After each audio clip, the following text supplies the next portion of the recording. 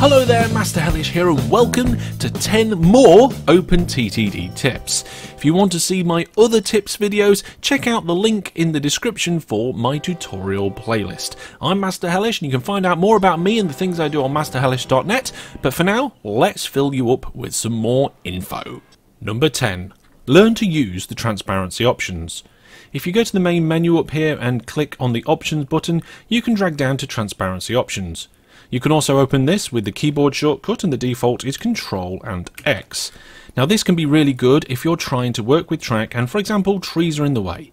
You can click the button for trees and it will make them transparent. If you click the button beneath the trees, it will make it completely invisible. And you can see here there's actually a signal on that bit of track that is hidden by the tree, and we wouldn't know that if we didn't make the tree invisible.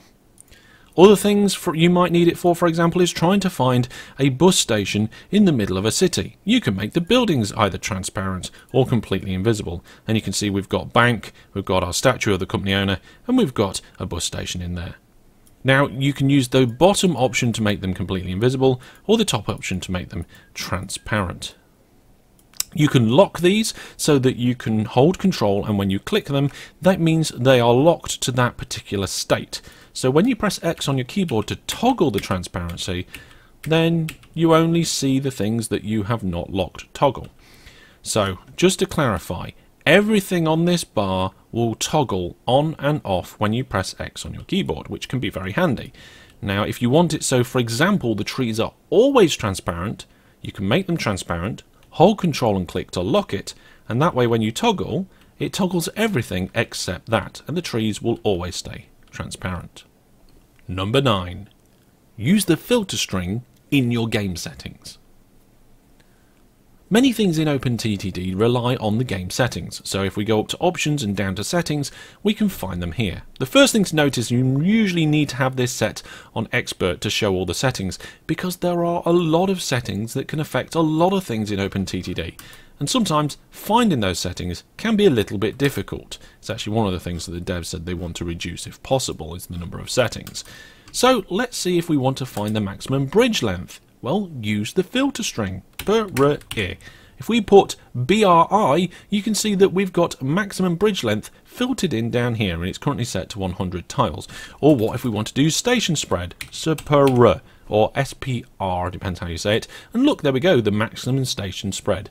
You might not know the name or what the setting is, and you'll get more familiar with these the more you play the game, but really that filter string is a really good way to find that setting that you really want to look up. Number 8. Control clicking on a vehicle will start it or stop it. This one can save your life if two trains are about to crash or about to plough into a level crossing and you don't want them to. It's a nice simple little easy one, so all you've got to do is hold control on your keyboard and click on a vehicle. For example, I just clicked on that one as it went in the tunnel and it said stopped. There's another one over here, maybe we want to stop that one, and we can do so as well. Once a vehicle is stopped, of course, you can start it up again. Just control click and off it goes. Don't use it very often, but sometimes it's one of those things that's good to keep in the back of your head for those emergency situations. Number 7. Don't be afraid to experiment. This is a bit of a general one, but it's a good piece of advice and a good tip. Don't always just copy things from the wiki or from other people. Experiment around, try new things, do things different ways. You learn more this way, and you can also find new and interesting ways of doing things. For example, this station layout here, I've never seen or done anything like this before, but it seems to be working quite nicely. There's a little split here where the incoming trains can decide where they want to choose on their platforms, and they flow out quite nicely too. Will I use it again? I don't know, but did I learn about the way that the trains flow and how they find the platforms from the signals? Yeah, I kind of gained my knowledge a little bit. Experiment. Don't be afraid to do things that are different and do it wrong, because, after all, we learn well from our mistakes. Number 6.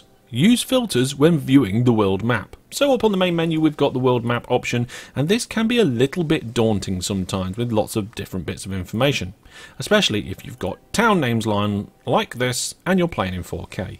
The option to turn town names on and off is down here in the filters, and the filters are very useful. Just be aware that you've got things like the land height filter, which allows you to see where the map is hilly and where it's nice and flat.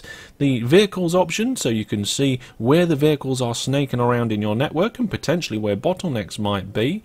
The industries one, which I'll come back to in a second, along with these options down here to show the cargo flow legends, which can be interesting if you're using the cargo flow distribution or just seeing where your lines are busy and quiet. Or you can just go back to the standard line view, or you can actually enable the topography that shows all the trees and farms and land and so forth. And another one which I like for multiplayer games is the landowners one as well. This shows you where people are on the map in terms of each company. My company colours are red, so I'm the big red lines all over the map. Back to the industries quickly, and this one is a good one to look at the bottom left hand corner. Here you can see that we've got different industries all listed. You can disable these and enable them, and you can do it so that you can only show certain ones. For example, we can turn on all the power stations, and the little red power stations show on the map. If we hover over the industry, it flashes, and I like to have this so I can easily see where they are when planning my rail routes. Number 5. Try FURS and other mods. So playing the base game of OpenTTD is good, but sometimes you can make that better or just try new things by installing mods. I'm not going to tell you exactly how to do that here. That is included in my tutorial series, so go check that out, link in the description. But a good one I can recommend to maybe start off with is FURS. FURS adds more industry sets. For example, here we have an iron ore mine, a special iron ore mine, we've got a hotel and a steel mill there as well. There's all sorts of different industries you can have in this set. Piggeries and dairies and all sorts of other things. It adds different places for you to be able to take all the different things from and to. Clay, food, chemicals, farm supplies. It just expands your options and allows you to make more complicated networks. I definitely recommend taking a look at it if you already haven't before. Number 4. Use Shift to find out how much something is going to cost. So you want to decide whether to build a railway line or whether to build a tunnel. One way of deciding how much it could cost and whether you're going to do it is just to hold Shift. It brings you up an estimated cost. It's telling me here that this tunnel is going to cost me 45 grand. So if I pop it in, well, yes, it was right. It's costing 45 grand. Sometimes a fantastic thing to do if you're just not sure whether it's a good investment or whether you've got enough money. Number 3. Pay off your loan. So in your company finances, you can see that you can have a loan, and in fact you start the game with some loan already taken out, and very often people increase this loan amount so that they can build their transport empire. However, this loan does cost you interest at a regular interval, so it's a good idea to pay it off whenever you can, so that you can avoid those extra costs. You can either click repay a number of times to be able to pay that off, or control click it to actually repay the whole lot. Number 2. Learn to play using keyboard shortcuts. So using the mouse is quite efficient. It's a nice little input tool, and to build some track you have to go up to the menu bar, choose the railway construction option, and then choose the auto tool or the piece of track that you want before you can then place it down. Now all of that mouse movement and 2 clicks can be avoided by just pressing the A key on your keyboard to bring up the auto tool. It's a lot quicker. So learning these shortcuts can be much better, especially B for bridge, there we go, and D for the demolition tools, and S for signals as well. You can use R to switch to remove mode, and you can hold control to toggle that remove mode, like that. Now I do touch more on these shortcuts in my tutorial series, and there's also a list on the wiki. I highly recommend you check it out. You'll find the game much easier to play if you bother to learn these shortcuts. Yes, it takes a little bit of effort to begin with, but it is definitely a good payoff. Number 1. Watch my tutorials. No, I'm joking. Order station list by weighting cargo. So once you've got your network up and running, you sometimes can be difficult to see where the demand is for more services to meet the amount of needs of the cargo needing to be transported from a station. What you need to do is go to the station list up here on the main menu and order by total weighting cargo.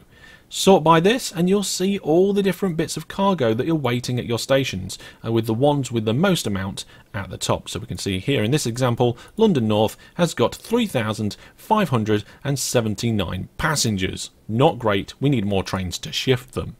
You can filter this by just looking at just trains, aeroplanes or road vehicles or ships. You can actually choose the actual transportation type, or you can actually filter it by the cargo. Say we only want to look at coal, or maybe we want to only look at oil. There's not many trains doing oil, or we only want to look at passengers. So if we look at trains doing passengers, you can see here that we've got a few stations where the passengers are starting to stack up. Peterborough, Exeter Holt, Doncaster, and these are candidates to where we're probably going to need more vehicles to shift those goods. So there we go folks, a nice little collection of tips to hopefully help you in your OpenTTD gameplay. Did you know some of these already, or have you got your own tips that I haven't mentioned? Pop them down in the comments, I'd like to know. And of course, if you want to see more videos like this, subscribe so you make sure that you don't miss any, and check out the link in the playlist once again for that full tutorial series. People tell me it is rather good. Thanks for watching, take care, and for now, goodbye.